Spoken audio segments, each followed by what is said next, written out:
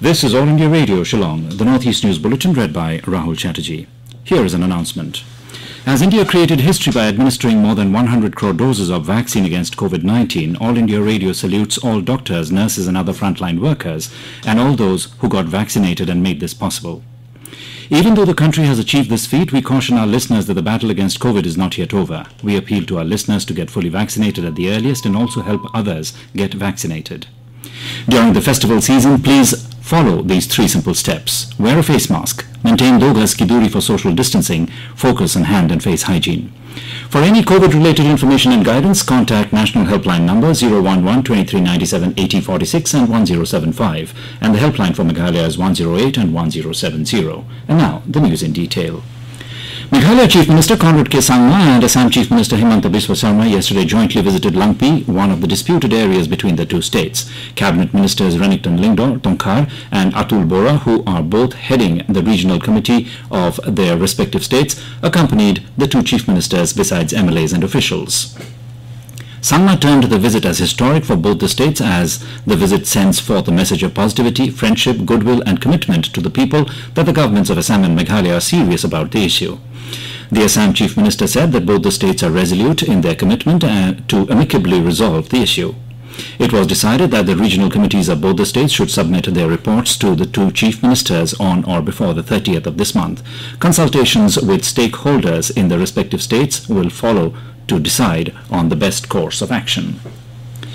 Over 125 crore vaccine doses have been provided to states and union territories so far. The vaccines have been given through the central government free of cost channel and direct state procurement category. The Health Ministry said more than 19 crore 55 lakh balance and unutilized COVID vaccine doses are still available with the states and union territories. The ministry said the centre is committed to accelerating the pace and expanding the scope of COVID-19 vaccination throughout the country.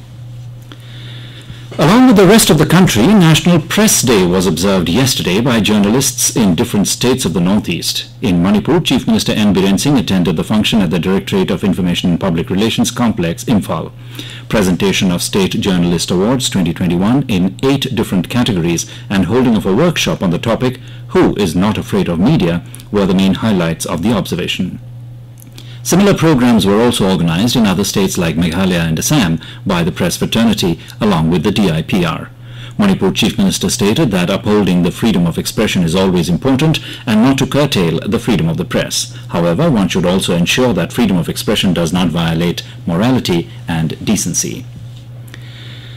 Union Minister for Information and Broadcasting Anurag Thakur yesterday called upon journalists to make all efforts to curb the menace of fake news and fake narratives.